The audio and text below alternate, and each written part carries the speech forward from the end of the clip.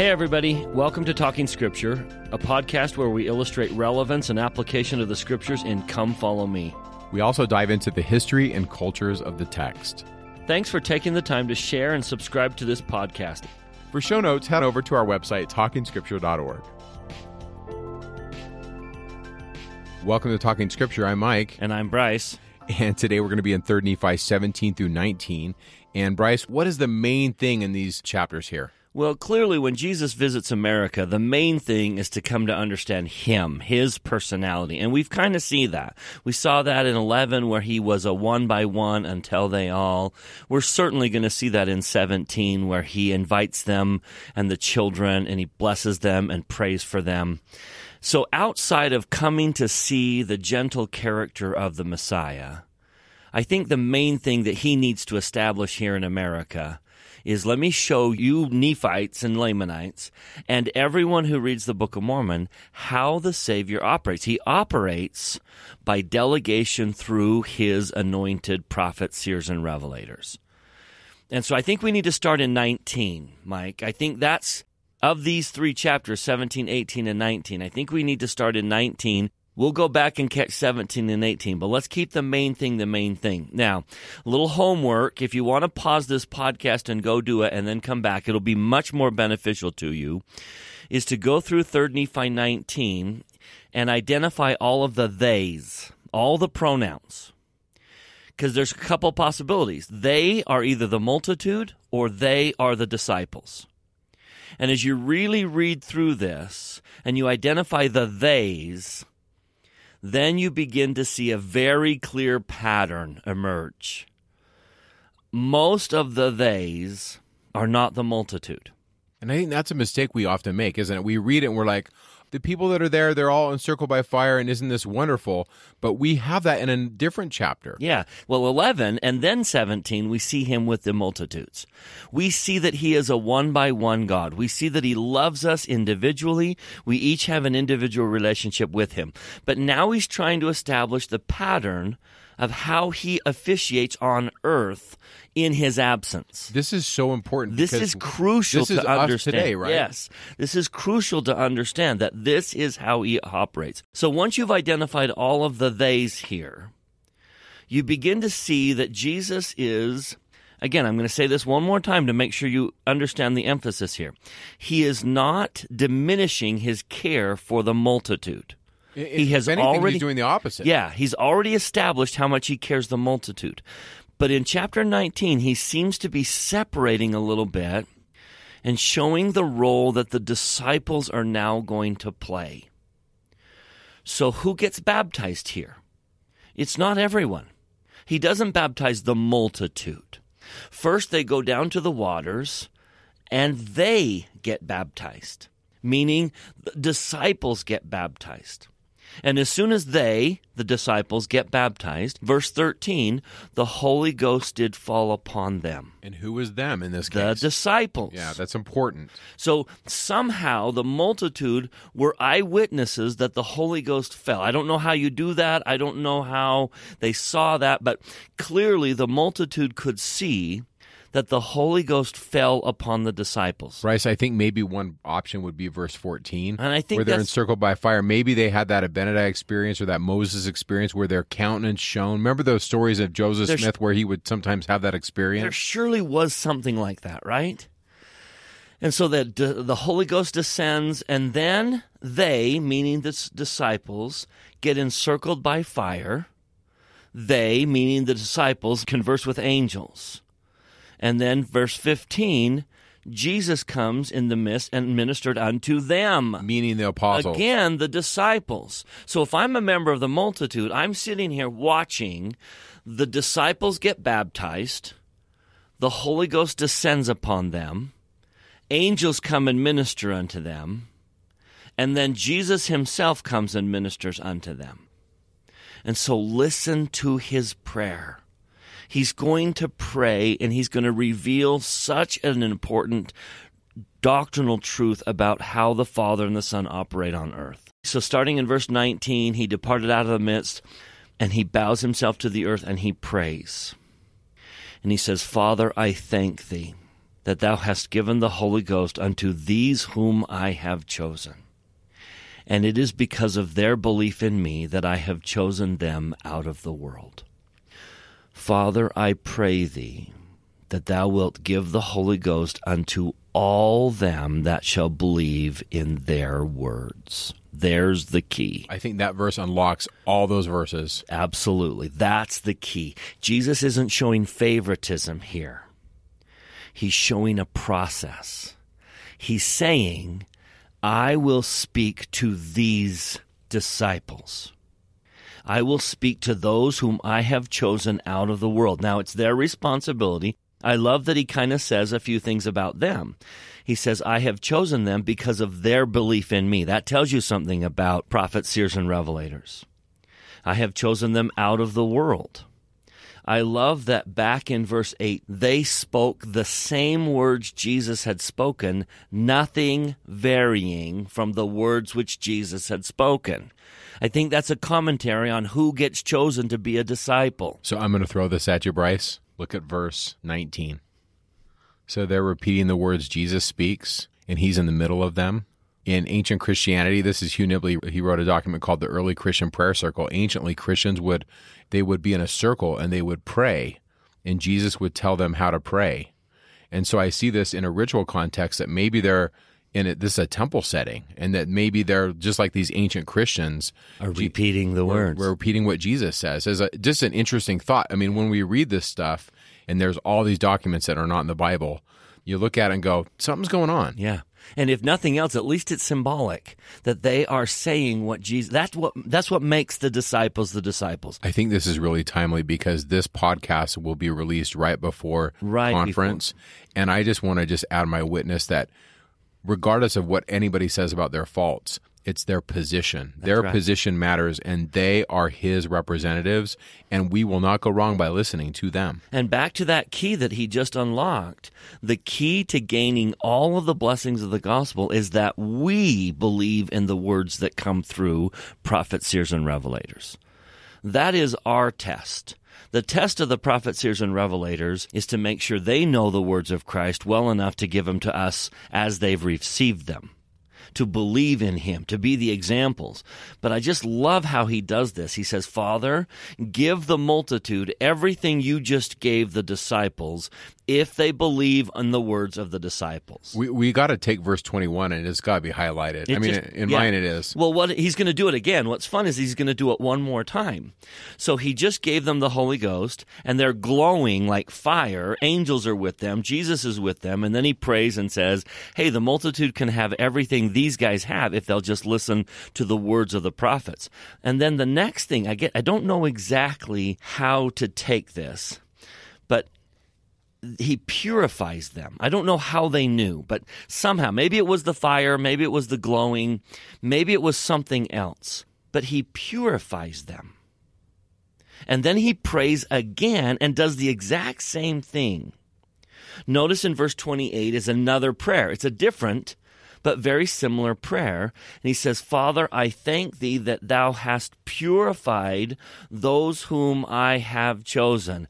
And if I could just yell out my witness of Russell Nelson, thou hast purified those whom I have chosen because of their faith. I pray for them. Now, he's going to hand us a key. And also for them who shall believe on their words, that they may be purified in me through faith on their words, even as they are purified in me. That's an example of where we've got to clarify the theys. We've got to clarify the pronouns. So let's read this clearly. Father, I thank thee that thou hast purified the disciples that I have chosen because of the disciples' faith. I pray for the disciples, and also for the multitude who shall believe on the disciples' words, that the multitude may be purified in me through faith on the disciples' words. I think that reading of verse 28 just Critical. Makes absolute sense. Critical. That the multitude may be purified in me through faith on the disciples' words, even as the disciples are purified in me.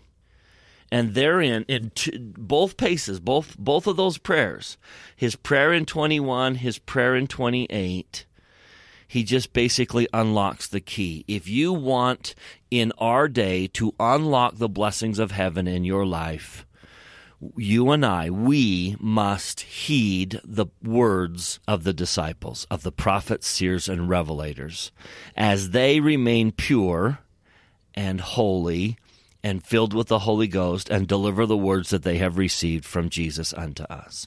There's the key. I think understanding this helps us understand the entire order of the church. I think this settles a lot of things. We see some of this in the book of Exodus where there's other people that rise up and say, no, I'm going to be the leader. And I love the narrative where Moses is like, well, if you're to lead, then the earth won't open up, Korah, and swallow you. But if it does, then I'm in charge. And then the earth opens up, right? And Moses is like, ta-da. And the whole book of Exodus, to me, it's so easy to criticize those guys, but I'm like, that's us. Yep. Like, the book of Exodus was written about the saints following the prophet and our struggles and our challenges. And so I would invite all of us, as we think about these things, when conference hits, my wife mentioned this to me. She said to me, Mike, I don't want to hear what so-and-so on social media says about the talk. I want to hear the talk. Right. And I think we live in a world where we've got our phone in one hand and we're watching the prophet. And I think this, to me, Mike Day, this is me speaking. I think this is an invitation for us to say, put your phone away and listen to my witness. Listen to my prophet and let the Spirit teach you. Yeah, I remember Ezra Taft Benson saying, don't drink below the horses. That's great. Don't drink below the horses. Go to the source. Yeah. Hear the prophets, seers, and revelators for yourselves, and watch the blessings. Now, think about that. Imagine if General Conference began like 3 Nephi 19. What if before the meeting started, all of a sudden, fire came down and encircled the first presidency and the quorum of the 12 apostles, and they began to glow? And what if we could see angels discoursing with them? And what if all of a sudden we could see Jesus whispering in Russell Nelson's ear? And then I love this verse in verse 25. What if when Russell Nelson stands up to speak at General Conference, you could see Jesus in the background, and what was he doing in 25? He's smiling upon them. Can you just picture? Would you pay a little bit more attention to the words of President Nelson if you could see Jesus behind him, just smiling with that look on his face like, this is exactly what I want everyone to know? What if General Conference began that way? Would you pay a little bit more attention? And that's what he's trying to accomplish here in 3 Nephi 19. He's trying to wave his arms and say, this is how it works, folks. I speak to them, they speak to you, and when you heed their words, I give you every blessing that I give anyone else on earth. He doesn't have favorites, but he does have a process, and his process is to speak through his disciples, his prophets, seers, and revelators who he has chosen. I think if I had one thing to teach in these chapters, that would be it. Yeah. I mean, it's good stuff. All this is awesome. And as a nerd, I would love to geek out about Micah 5 and Isaiah 52, because Isaiah 52 is all over the place in this. But the main message is, this is how I do my kingdom. The Lord's like, this is it, guys. And if you remember back, if you've been with us for a while and you remember our podcast on the war chapters, the Nephites had all control, all power over the Lamanites. They had fortified their cities to the point where they did not have a weakness. The Lamanites attacked the weakest city that they knew and were slaughtered, lost 1,000 men, and not a single Nephite was slain. This war should have been over, except for in the following 2 chapters, the Nephites started to contend with themselves and take issue with their leaders. And Mormon said it was their contention and dissension that brought about the war, that opened the doors and allowed the Lamanites in the front door. It's when we contend with our leaders, with the leaders of the church. We don't like what they have to say, and so then we push back on their humanness and their fallibility, rather than accepting with patience and faith what they receive from Heavenly Father. I think another thing we can take out of what you just said is we need to be careful how we talk to each other. In social media, somebody can say something that's totally wrong, but how do we handle it? And I don't know if it's necessary for us to get out a hammer and just hammer each other. So I really do think that's the main thing. Now, there's lots of other things we can talk about in these chapters. I mentioned Isaiah 52. You know what? Why don't we just do a couple verses? So this won't be the only time we talk about this, but Isaiah 52. Awake, awake, put on thy strength, O Zion, put on thy beautiful garments, O Jerusalem, the holy city. For henceforth there shall no more come unto thee the uncircumcised and the unclean. Shake thyself from the dust, arise and sit down, O Jerusalem. Loose thyself from the bands of thy neck, O captive daughter of Zion. For thus saith the Lord, ye have sold yourselves for nothing or for naught, and ye shall be redeemed without money. This is the Lord inviting the house of Israel to come on the throne. I call this the great exchange. Who are we trading places with? Well, in Isaiah 47, 1 through 5, God says to Babylon to get off the throne and sit down on the ground, and for Israel to take her place.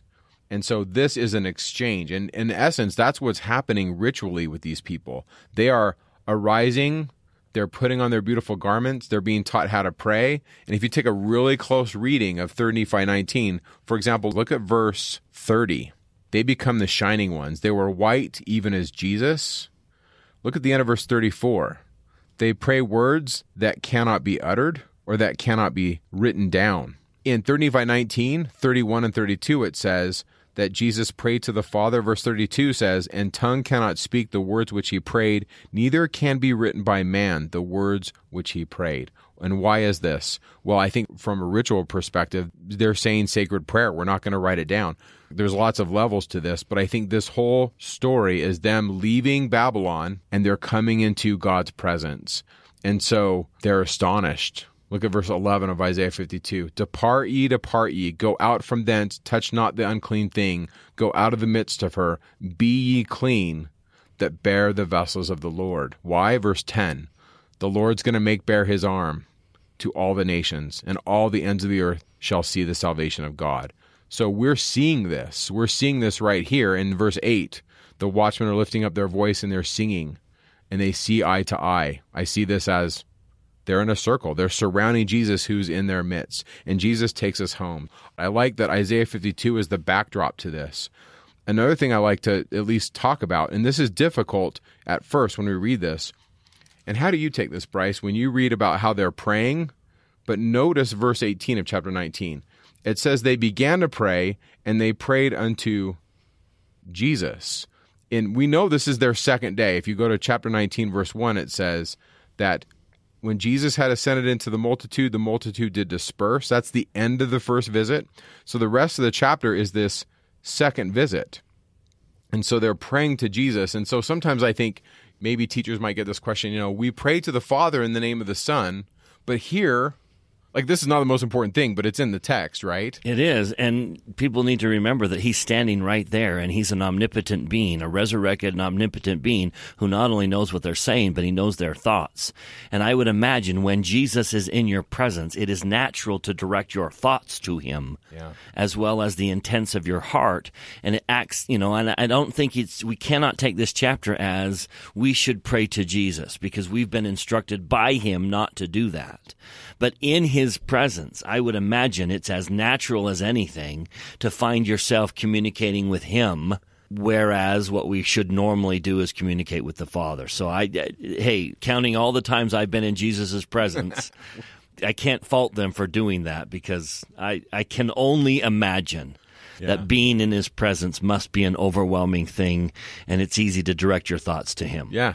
The God of heaven and earth. Look at verse 22. This is what Jesus says about this. He says, you see, this is Jesus talking to his Father, you see that they believe in me because thou hearest them, and they pray to me. And they pray to me because I am with them. Just kind of what you just said. So that's Jesus saying, hey, this is why.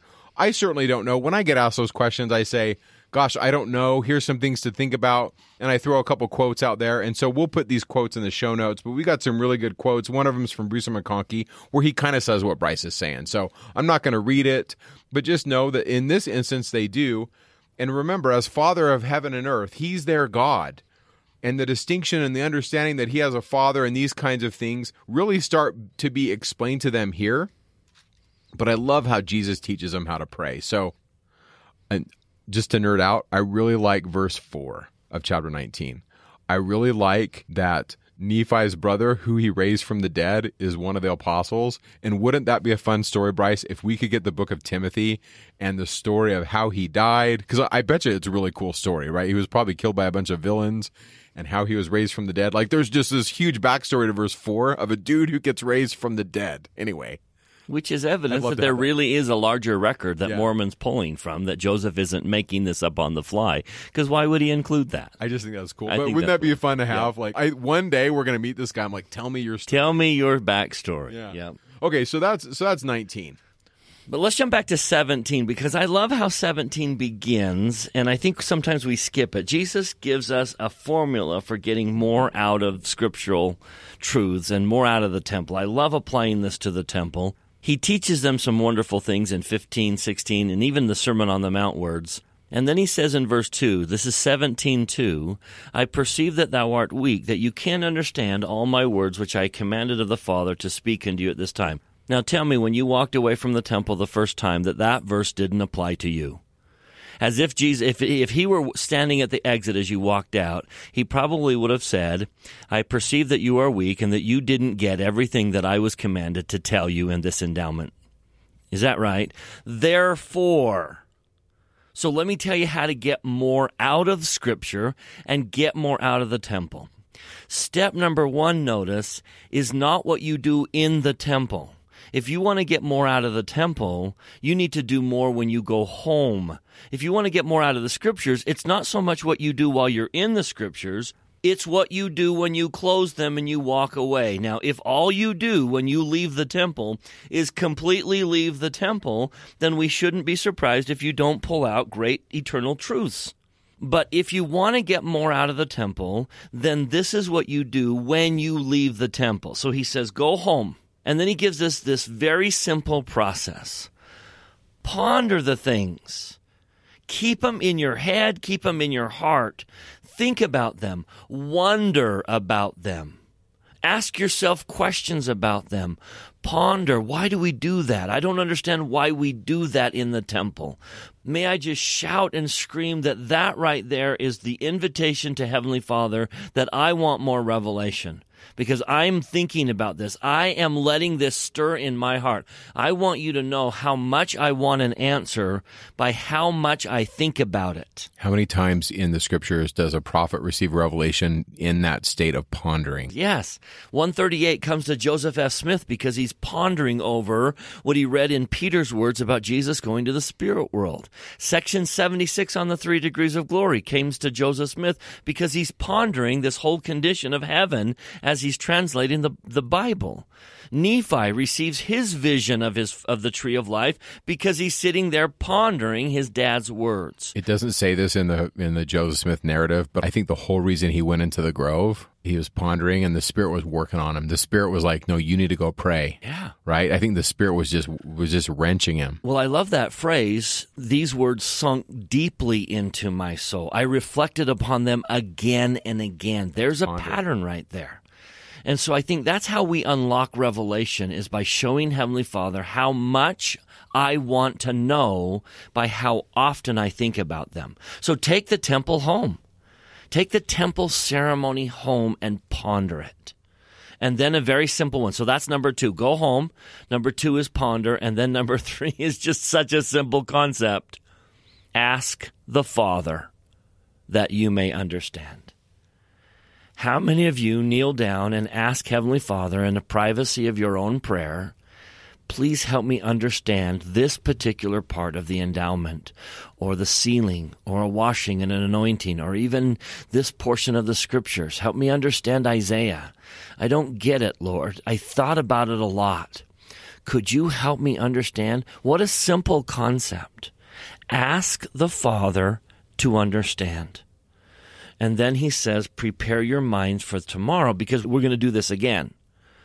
So it's that preparation. Go back to the temple prepared. And I think one of the ways I go back to the temple prepared is by looking for the things that I've been pondering. I'll never forget, one day there was a certain portion of the endowment that really puzzled me, and I just wanted to understand the symbolism better. And I thought about it a lot. I searched through the scriptures. I found every reference in the scriptures to that particular image. And I thought about what he was trying to say. One day I went back to the temple to a sealing session. And as I sat in the sealing room, looking at the chandelier, I saw the image in the chandelier. And all of a sudden, just this flood of understanding. And I made connections that I'd never made before. And I was so grateful. But I think the key was that I went back into that temple looking. I had prepared my mind. I was looking for an answer. Go back to the scriptures looking for the answers that you've been pondering. Go back prepared. And then he says, number 5, let's do this again tomorrow. I'm going to come again tomorrow. Yeah, don't do it one time. So think about that. Go home, ponder, ask, prepare, and return. Now, if all I ever do when I attend the temple is go home and then return, and I miss those 3 middle steps, you can see that I'm denying myself a great deal of opportunity to open the floodgates of heaven and receive revelation. I think this is okay to say that this is also, I think this whole thing is a temple context. We talked about this in the last podcast. This is a sacred experience where they're in the midst of God. And I think it probably would have been overwhelming. And I think everything you're saying fits because he says in the next couple verses in chapter 17, he's like, I'm out. I'm leaving. And then notice the end of verse 5. They ask him to tarry, and we get chapters 17 and 18. So the second day is going to be the beginning of 19. So we get 2 whole chapters because of they ask him to stay. God is always so quick to give us more than what we ask. Yeah, whatever size vessel we take to the Lord, he will fill. If you take a small little thimble to the Lord, that's what he'll fill. If you take a massive bowl, that's what he'll fill. Whatever you offer him, say, Lord, this is how much I want to receive. He always responds. He'll deliver whatever you have come prepared. So as soon as they, in their yearning and their tears, want him to stay, what does he do? He gives them more. He stays, and he loves them. This really hits me in the Joseph Smith experience where he wants to know which church is true and which one he should join. In some of the other accounts, he's also worried about his sins. So however you list the list of the questions he asks, he gets the answers, but then he gets so much more. And my favorite part of the account that we have canonized at the end of the vision, after he explains, I saw the Father and the Son, he drops this line, Bryce, and to this day, I'm like, I want this line. I want to know. He says, and many other things did they say to me that I cannot write at this time. And I'm like, okay, what was that? I want that stuff. Yeah. I just think he got way more than what he asked. Which is the Savior's pattern, right? Because when they were hungry for bread, he fed them, and then they collected 12 basketfuls of what was left over, what they couldn't even eat. He gave them far more than they had asked for. And that's how it is. If you go to the Savior and say, I've had enough, don't give me anything, he'll respond. If you go to the Savior and say, I would love you to stay in my life, please don't leave me, he gives you 2 more chapters that he had said he wasn't going to get. He had said in 16, I'm leaving. He said in the early part of 17, I'm leaving. But because of their response, because of how much they wanted him to stay, they got 17 and 18, where he had intended to leave. And do you see how it is with him? The more we want him, the more he stays and gives us. So good. So 17, he's going to heal them. They're going to be encircled about by fire. This is the multitude. He weeps for the house of Israel. And it's just a beautiful chapter to read. In the 18th chapter, this is the sacrament. And there's really going to be 2 feasts in this narrative. There's going to be this feast in chapter 18, and then a later feast where Jesus miraculously provides the bread. He brings the bread in the final feast. But in this feast, what we read is that he tells the disciples to go get bread and wine. So they go and get it. And then verse 3 says that they come and they bring it and they break it and they bless it. And then Jesus teaches them, hey, this is the sacrament. This is what we're going to do. So verse 6, This shall ye always observe, even as I have done, even as I have broken bread and blessed it and given it to you. And this ye shall do in remembrance of my body, which I have shown unto you. And it shall be a testimony unto the Father that you do always remember me. And if you do always remember me, you shall have my Spirit to be with you. Which kind of talks about the dual nature of the sacrament. It's a memorial and a testimony. And sometimes we don't think about that as we're in the middle of the sacrament. First of all, it's a memorial. We are to remember him. We are to pause and remember everything that he's done. I love that in the Mark account he says, remember me that I was with you in this hour. And I love to ponder during the sacrament all the times the Savior has been with me in my hour. It's not just remember his sacrifice. We are supposed to remember what he did with his body and with his blood. But we're also supposed to remember the times that he has made special, the times he's been with us. And we promise, Lord, I promise, I will remember. And then I love the second part in verse 7, which he repeats. So bread in 7, water in 11, and you'll see the similarity in those two prayers. He says, do this in remembrance and witness unto the Father. So you are making promises. You are testifying to the Father that you will do certain things, and one of them is to remember. And I love that he just points those out, that we all need to remember that if we properly take of the sacrament, we will remember and testify. Remember and witness unto the Father. And if we do that, we will have the Spirit. And I love the fact that 4 times in this chapter, in verse 4, in verse 5, and verse 9, they were filled. And that's the promise. I think sometimes we read the sacramental prayer and say, oh, the promise is to always have it with me. And yes, that is true. But if you go back to those 3 verses, 4, 5, and 9, the promise is that by making these covenants, by remembering Jesus always, and by promising the Father to do the things you've promised to do, that will fill you. That will satisfy a hunger inside you that nothing in the world can satisfy. Money cannot buy what the sacrament will do if you keep it. Fame will not bring into your soul what the sacrament and the covenants and remembering Jesus. There is a hunger inside the human soul that gets filled when we keep our covenants, when we remember the Savior and we witness unto the Father. And you'll see it again. We'll get to 20 next time, but notice how many times, verse 8, he that eateth this bread eateth of my body, he that drinketh of this wine drinketh of my blood, and his soul shall never hunger nor thirst, but shall be filled. And then in verse 9, when the multitude had eaten and drunk, behold, they were filled with the Spirit. So I know we hear the promise that you'll have the Spirit always.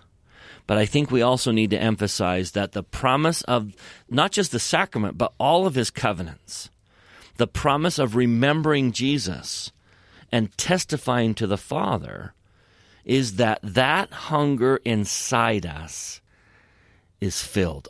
I love how Haggai in the Old Testament describes it. If you want to turn to a quick Haggai verse, Haggai is a prophet of the return of the Jews to Jerusalem after the Babylonian captivity. And they were told to build up the house of the Lord first, and they've kind of not done that. They put more attention into building their own houses. They overdid it. It's not that, we need a house to live before we can build a temple. They were focused on their own homes, and the temple was just left undone. And so the Lord speaks to Haggai in verse 6, Haggai chapter 1, verse 6. And think of this in terms of being filled. He says, you have sown much, and you bring in little. You eat, but you have not enough. You drink, but you are not filled with drink. You clothe you, but there is none warm. And he that earneth wages to put them into a bag with holes. there is a yearning inside the human soul that the gospel and that remembering Jesus and keeping his covenants fills in a way that nothing else will. So I love that he just emphasizes that word filled, Mike. I can't even emphasize that enough. I call it cotton candy. I think the world offers a lot of cotton candy, and if you've ever eaten cotton candy, while you're eating it, you're like, ooh, this tastes really good, and then all of a sudden your blood sugar comes down and you're so hungry. And there's something that the gospel fills that nothing else can fill. And there's a passage in the book of Revelation where John sees the wicked and he says they have no rest day or night. They're always chasing. And I think that's really what Haggai is trying to say. When the Israelites come back after Cyrus lets them free and around 540, 539, and they're questioning, do we build the temple? What do we do? And I think that's Haggai's message. You build my house, I'll build your house. And when the Lord says, I'll build your house, he's talking about your family, but he's talking about your bag that holds the money, your grain. I'm going to bless you. You're going to prosper. You're going to thrive. This is the first feeding in the 18th chapter. In the 20th chapter, Jesus feeds them. From a ritual perspective, in the first temple, there were two feasts. There was one in the second room where you're standing and you can see the veil and you eat the bread of the presence.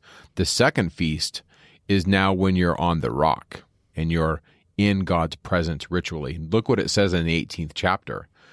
I love how Bryce mentioned that. In fact, I highlighted in my scripture, verse 4, 5, and 9. You will be filled. That's so powerful. And if you do this and you remember my blood, verse 11, look at the end of verse 12. If you do this, blessed are ye, for you're built upon my rock. And if you're built upon my rock, verse 13, then you're on my foundation. And now I'm packaging Matthew in this, but you're a wise man. You're somebody who has wisdom. Why? Because you remember Jesus. And that first feast in the second room of the temple, to me, that's what I think of when I take the sacrament. Yesterday when we took the sacrament, I'm like, okay, we are practicing for the feast we're going to have with Jesus when we meet him again. And so what's going to happen? Well, we're going to be received. Look at 17, 18, 19, 20. We're to watch and pray. And Satan wants to sift us, but if we watch and pray and we do the right thing, verse 21, we pray in our families, we'll be received. We'll be received into his presence. And so what do? We meet oft. Verse 22. That's what we're to do. I struggle with 24. Hold up the light that it may shine into the world. Behold, I am the light. And we've talked about this in the other podcast, Bryce. How do I be a good Christian, but I'm not drawing attention to me? And so that's a constant thing, right? Because we're supposed to be holding up the light, but then sometimes our detractors accuse us of, oh, you're bragging or you're doing this. And so I don't have the answers. Well, I love what he does here. I love that he points out two specific things. I know we always read verse 24 and say, oh, hold up your light. Yeah. I am the light that you're supposed to hold up. And we sometimes read that as, oh, everything Jesus did, I'm supposed to do. And there's definitely some truth to that. But he points out two things. And that's what we're supposed to hold up. So he says, hold up your light. I'm the light. And then he says, number one, hey, did you notice that I prayed unto the Father for you? I prayed. Back in chapter 17, he took those children and one by one he prayed unto the Father for them. And then he says, secondly, did you notice that I didn't push anyone else away? I let everyone who wanted to come to me come to me. I didn't push anyone away. And then he says, even so shall ye do unto the world. So yes, I'm supposed to emulate all that Jesus did. But here is the Savior. Now this is, I think, significant. Jesus is pointing to two attributes. This is what I want you to do. Number one, would you pray for each one in your circle? Would you pray one by one for the people in your circle? So parents, would you pray for your children one by one, like I prayed one by one for the children? Bishops, would you pray one by one for the members of your ward? Young women's leaders, would you pray one by one? In other words, let your ministering be a personal ministering, not a, I'm a generally good person. Would you focus on the one? That's how you hold up the light of Jesus. You focus on the one. That's great application. One at a time. If you have 10 children, you focus on one at a time. You don't let any of them out. That's the second one he'll say. Notice I didn't push anyone out. I let everyone come to me in their own turn. In other words, Jesus is saying, be a one by one until they all member of the church. Be a one by one until they all parent. If you're a teacher, be a one by one until they all pray for each one in your class. He even handles the difficulties here in 28 and 29 and 30, where he says, okay, if they're unworthy, they're not going to take the sacrament, but I still want them in church. Yeah. And that's an interesting thing because, well, how do we determine this? Apostles and prophets have said, if you're repenting, you're on the path. But this rebellious attitude, and yet there are those that are kind of rebellious and they're in a state of doubt and maybe they're not on the path, but they want to come to church for whatever reason. And I see Jesus saying, hey, bring them in. And I think there are parents out there who have children that are maybe in this state, right? Where they're angry at their parents or they're angry at their religion or whatever. And I think what you're talking about this is perfect application where the Lord's essentially saying, bring them in. Pray for them one by one. Yeah. And bring them in. Never push them out. As best as you can. Now, there are things that they won't be able to participate in because of the choices they're making. But Jesus says, notice I didn't kick him out of the synagogue. I didn't kick him out of my life. I didn't kick him out of my love and my efforts to do all that I could for them. I love that he focuses on those two aspects. That's a great application. So what makes a Christian? If Jesus is allowed to define what makes Christianity, I would throw in this scripture. I'd go back to John chapter 13 where he says, by this shall all men know that ye are my disciples if ye have love one to another. Jesus declared what Christianity is. By this shall men know if you are my disciple, if you have love one to another. And then here again, he confirms that. He says, look, here is what I want you to hold up. Pray for them like I prayed for you, and don't push them out of your life like I didn't push anyone out of my life. And I love how that ends. I love that Jesus says, look, yes, hold up my whole life, but of all the things in his life to hold up, those are the two to hold up. So to do this, I have to know their names. If I'm a bishop, I need to know my youth, call them out by name. If I'm a parent, I'm thinking about these children. When you pray with your family and you're specifically mentioning people, there's a different spirit than just we're kind of getting through the prayer. Yep. For me, it's almost like you're tapping into the powers of heaven because heaven knows who they are. There is this verse in the book of Genesis in the 16th chapter. This is where Sarah, she's struggling because she doesn't have children. She wants to fulfill this commandment that they're going to have seed. And so she goes to Abraham and she says, take my handmaid and bring seed to the Lord through her. And so he does. In verse 10, this is where Hagar is so sad. She's been cast out. And so in Genesis 16, verse 9, the angel of the Lord said to her, return to thy mistress and submit thyself to her hands. And the angel of the Lord said unto her, the angel speaking to Hagar, I will multiply thy seed exceedingly, that it shall not be numbered for multitude. And the angel of the Lord said, behold, thou art with child, thou shalt bear a son, and thou shalt call his name Ishmael, because the Lord hath heard thy affliction. And in the footnote, if you look in footnote 11a, God hears. That's it. That's his name. His name means God hears. In other words, in this narrative in the Bible, Ishmael and his descendants kind of become enemies to these covenant people, the children of Jacob. And in Genesis, at least in the beginning, God says, no, I know who they are. I'm here. I know who you are, Hagar. And I just want to bear my witness of that God knows who you are and he knows who your kids are. And I love how you broke that down, Bryce, where you basically said, listen, here it is. He prayed into the Father for them, and then he did everything he could do to include them. I think that's brilliant. That is Christianity. It is. By his own words, he says, this is what I want you to do. Yeah. Now, while we're speaking about children, I can't help but go back to chapter 17 for one brief moment. I know you all love 17 and you've read it so many times, but there is one word in chapter 17 that absolutely haunts me. It absolutely haunts me. And I'm going to let it haunt you because I think it's a good haunting.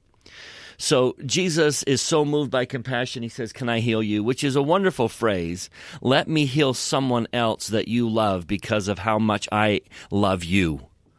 That's an interesting phrase on the Savior, but we'll leave that. So he heals them, and he wants to do more. So he says, let me have your children. He commands that the children should be brought. So let me set the stage here. Remember, we're living in a terrestrial society because all the telestial wicked people have been destroyed. That was the destruction that occurred previously. There doesn't seem to be a telestial person here in the Americas. It's terrestrial and above. Jesus then calls the children forward. Let me put myself in that story. So my wife Jennifer and I have a son who can be a handful. Bless his heart. Jesus calls him forward. So there's Jesus with my little son Owen. And the first thing he does when he holds the children, I don't know if you've ever noticed this, but this haunts me. He groans. Jesus is holding Owen, and he groans. Now, he says he groans, "I am troubled because of the wickedness of the people of the house of Israel." But all the telestial people are gone. So what does that mean? Owen will not be kidnapped. Owen will not be molested by a child molester. All of the telestial are gone. So who is he groaning about in this verse?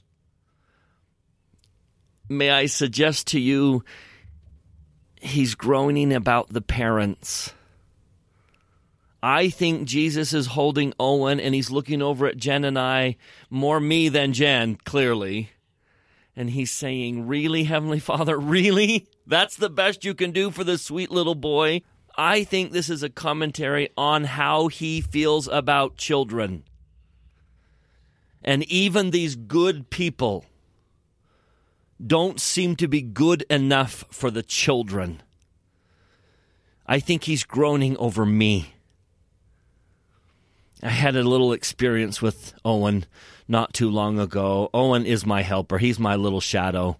And whenever I build, I'm a carpenter. I love building furniture. And one day I had a project, and it was a Saturday, and I stained something, and I left the stain outside. Sunday came, and my wife forgot something for her lesson, and I wasn't teaching that hour, so she said, "Could you run home?" And Owen was having a problem. So I took Owen with me. So Owen and I ran home, and while I was gathering the things that my wife needed, Owen wandered out to the backyard and grabbed the stain. Sunday close, and he's holding a can of stain. And so he walks in and said, "Dad, you forgot this." Now, this is just a little boy trying to help his dad. "Dad, you forgot the stain." He doesn't know what it does to clothes. And I turned around and freaked out, because all I saw was the stain in his Sunday clothes, and I kind of snapped. I said, "Owen!" And Owen, being startled, dropped the can, and it spilled all over our wood floor. And just in that moment, I heard Jesus groan. I heard Jesus groan. "What's he going to do, Father?" And I heard him say to me, "Bryce, he is a little boy. You startled him. He doesn't know what stain does to clothing. He was just trying to help his dad, who he loves. You startled him, and he dropped the stain. Don't you yell at that little boy." And this scene of Jesus groaning came back into my mind. And I looked, and I saw terror on my son's eyes. And so I just grabbed him, and I just held him, and I said, "It's okay, Owen. I am so sorry I startled you. Thank you for bringing in my stain. I forgot and left it outside, didn't I? You're such a great helper. Thank you, Owen. Man, I love you." And I think Jesus just saved me there in that little moment. He groans There is a beautiful, I love this, from Boyd K. Packer. At the culmination of his ministry, he said the following in April of 2002. He said, "Like my brethren, I have traveled all over the world. Like my brethren, I have held positions of trust in education, in business, in government, and in the church. I have written books, and like them, have received honors and degrees and certificates and plaques. Such honors come with the territory and are undeserved.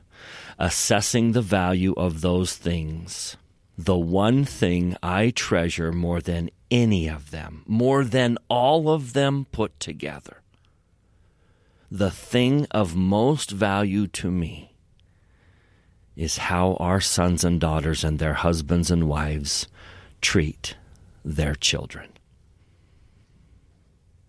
That's significant. May we remember Jesus groaning. May we pray for each one of those children individually and never push them away. Never push them away from the circle of our love. I love these chapters, Mike. I just think that's so significant, an insight into his character. Thanks for sharing that story about your son. It's hard as a parent sometimes to talk about times when we mess up, but we all do. And that is a haunting verse. It's a sweet haunting, right? It is. It's a sweet haunting. You can do better, Bryce and Mike. You can do better at this, but please remember that I'm on the side of the child. Yeah, I'm just at a loss for words. I'm thinking about how many experiences have I had like that, and what can I do better? And yet I just keep coming back to this. We get on the path, we stay on the path, and the Lord hears us. He knows who we are. And my testimony is that Jesus is everything that these pages say that he is and more. And he's real. And we are the children. I know he's holding little ones and I'm the big one, but in his eyes, I'm still the little one. I'm still the child. And he just adores each one of us. I love that concept of Jesus praying for each and every one of us. He does. I know that. I know he has a prayer for each one of us and pleads to the Father that we receive the blessings he knows we need. I think with that, we're going to end. Have a great conference weekend. Talking Scripture is not an official production of The Church of Jesus Christ of Latter-day Saints. The opinions expressed in this podcast are Mike and Bryce's opinions only. We refer you to official church sources and the church website to clarify any doctrinal questions.